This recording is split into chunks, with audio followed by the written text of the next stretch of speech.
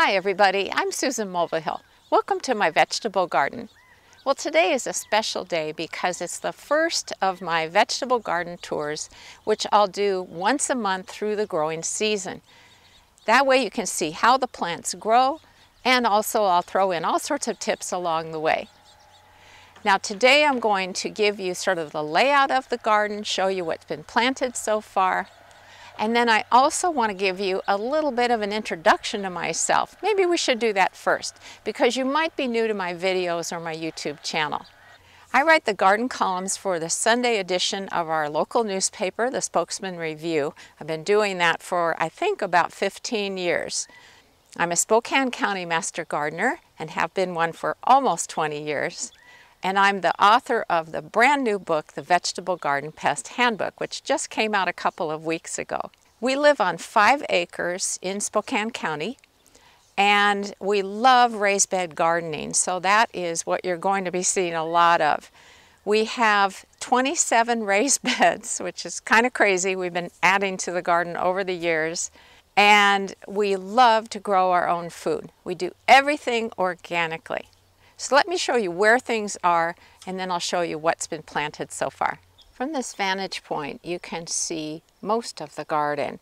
On the right are 2 3-foot by 16-foot raised beds for growing raspberries in. You can see in the background I've got a small hoop house that fits over 2 raised beds. We use that for growing warm season crops that really like the heat during the summer months, and then during the fall and winter months we grow all sorts of cold tolerant vegetables to give us salad greens through the winter. And then you can see some of the raised beds. You'll be seeing them more closely shortly. And also we're growing some things in grow bags and large containers.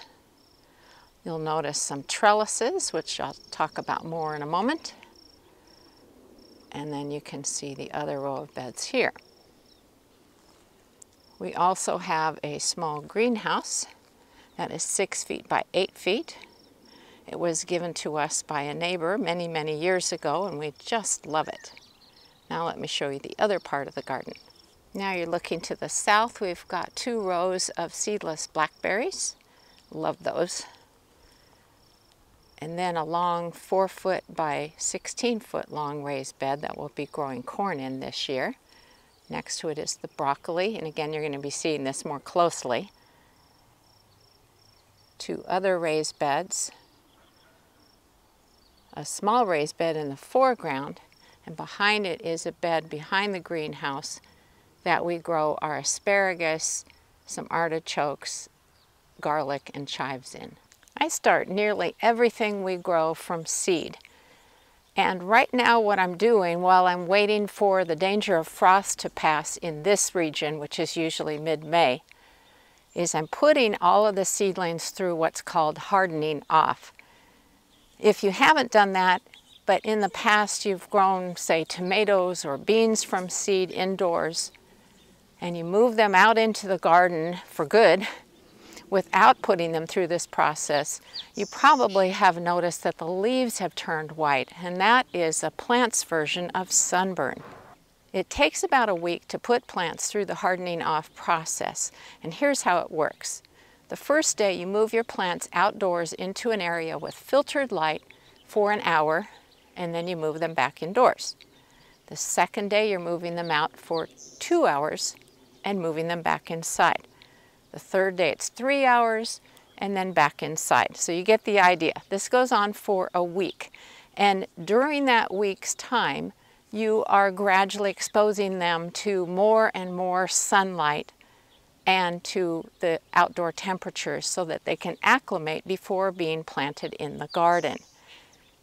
That's because the intensity of the sun is so much greater than what you get with a grow light indoors. So this way I'm preventing problems with the leaves getting sunburned and any kind of added stress. So they will transplant like a dream. If you were looking in the background while I was talking, you probably noticed our coyote decoy, and that is Wile E. Coyote. So we initially bought him early last year as a way to keep the quail away from the newly sprouted seeds, which they love to nibble on, and other plantings that they can cause havoc with. Well, they were scared of him for maybe a week, if that, well, maybe 2 weeks. And then they decided, he's just a decoy and he's our new best friend. But in the meantime, he has become the garden mascot. And we have neighbors that look every day to see where he is in the garden. One of our neighbors recently bought him a new bandana, as you can see. And anyway, he's just a fun addition to the garden. And I thought I better explain that right away because you're going to be wondering about it for the rest of the video. Okay, let's get to the garden tour. So this first bed has floating row cover over it. And if you're not familiar with it, it is a great way to prevent damaging pests from getting to certain types of vegetable plants. In this case, the bed is planted with beets and Swiss chard, and they are very susceptible to a horribly damaging pest called the leaf miner. The adult is a fly. It lays eggs on the leaves. The eggs hatch into little maggots, and they tunnel through the leaves, making them totally unappetizing. They do that for a few weeks, then they drop down into the soil, they pupate there, and then they emerge as an adult fly to begin the whole process all over again. By covering these plants, which do not need to be pollinated, with floating row cover, I can keep that adult fly away from the leaves, and so I've completely thwarted their whole life cycle. So beets, spinach, and Swiss chard all belong to the same plant family. They're all susceptible to leaf miners, and none of them have to be pollinated, so that's why I can use this for the whole season. So let's take a look underneath and see how they're doing. So this little part of the row here is for the Swiss chard, and we are crazy about beets, and so that's what everything else is. And they have germinated really well. What I need to do next is to thin them to about a 3-inch spacing for the beets so that the roots have room to develop. And I'm going to space these Swiss chard seedlings to a good 6 inches of spacing. But so far so good. And I'm going to cover it right back over because I don't want any leaf miner flies to sneak in while I'm not looking. In this bed we're growing torpedo onions that Bill started from seed. Those are narrower than the bulbing types and they're really tasty. So these guys are doing great. And then these plants that are growing down in a trench are Bulgarian giant leeks. The reason they're in a trench is because I want that nice white stem at the base of each one. And to do that, you prevent sunlight from hitting the stem as it grows up. And so what I'm doing is every time they put on a little growth, I'm filling more soil in around the plants to do that blanching, as it's called. But the important thing to know is that you never want to fill in the soil above where a leaf is coming out of the main part of the plant, because that can promote rot, and you certainly don't want that to happen. But they're doing really great so far, and by the end of the season, this will be all filled in with really tall plants inside. You probably spotted this bed earlier in the video and have been wondering what it's all about. So what you're looking at is a covered raised bed, and that is one of the DIY projects in the Vegetable Garden Pest Handbook. The idea is to have an easily accessed bed that is covered to keep damaging pests away from certain types of plants, and it can also provide a little bit of warmth either early in the season or late in the season. So let me open it up and you can see what's growing in there. Okay, here we go. Is that slick or what? So this is our lettuce bed, and if you've seen my older videos, you know that I started lettuce way earlier than usual indoors, and then I moved them outdoors, and I've been protecting them from frost. But you can see the plants are growing just beautifully, and the main reason I have this cover on, except for some frost protection early in the season, is because, again, the quail And other types of birds like finches love to nibble on these lovely leaves. I can't blame them, but I don't appreciate it. So this way I can still grow them and not have to worry about the birds pecking the leaves. We have been eating salads for weeks now, and they are such a joy. Before I move on, I did want to point out one other thing. So we use drip tape for our drip irrigation system. That's what this stuff is down here. But you might also notice these, there's 3 of them. And what Bill has done is he has installed 3 micro misters that are on a short stake, because we have found that lettuce plants really like to have a lot of moisture. And so this really gives them the right amount of water. That has worked very well. Now, if this were a very wet, rainy spring, we could easily turn these off right at the micromisters. But I did want to explain why this was here in case some of you were wondering. Okay, I think we might be able to pick up the pace now. So the next bed is the carrot bed, and you can see some spindly little plants there. They have had really good germination, so I'm very pleased about that. Once the seedlings are about 3 inches tall, I'm going to thin them so that there is about 3 inches of spacing in between each plant. That way the roots have enough room to develop really nicely. And I have bird netting over this one, again, to keep those pesky quail away.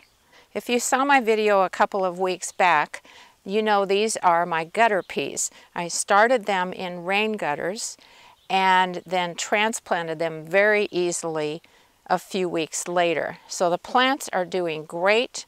They are climbing up this natural trellis that I made, and these are just pruned apple tree branches that I used for the supports. So these are doing great. If you're wondering about the floating row cover around the perimeter, again, I'm trying to keep the quail from coming in and pecking at the leaves because they really like pea leaves. Now, one thing I wanted to show you real quickly, because I get a lot of comments on it, is our toy snakes. I've had a lot of people comment on videos saying, did you know that at 3 minutes and 40 seconds into your video you had a snake right by your foot? Well, these are just dollar store snakes, and it's one more thing we use to keep the birds away from the plants.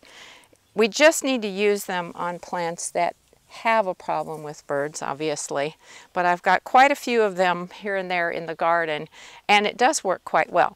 You can even sort of drape them inside a trellis, and that works well too.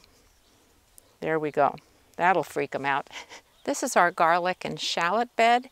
Those tall plants that fill the majority of the bed are the garlic plants, and then the little short ones at the far right end are the shallots. We planted both of those crops last fall.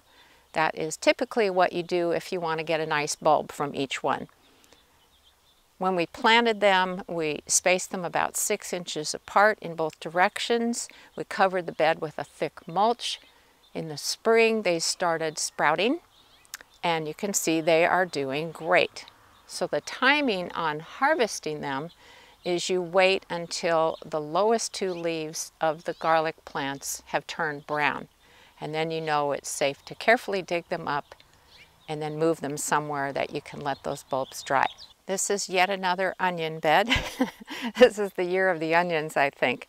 And those rather unsightly pinwheels are, again, to keep the quail away. And they do make a bit of noise when they're turning in the breeze, so that does help. All we're doing is waiting until the plants are large enough to fend for themselves, and then we can put those things away. Now we're in the second row of beds, and the one in the background is, yep, another onion bed. It's a long story. And the bed with all of the stakes in it has dahlia tubers growing in it, and I am very excited about that. I like the idea of having flowers in the vegetable garden because in addition to their beauty, they also will attract all sorts of beneficial insects like pollinators, and that's a very good thing. There's nothing else planted in the rest of the second row, but I wanted to point out our 2 trellises and let you know what we're going to grow on them. So this is what I like to call my famous bean arbor. That's because everybody goes nuts over this, and so I'm sharing this idea with you if you haven't seen it before.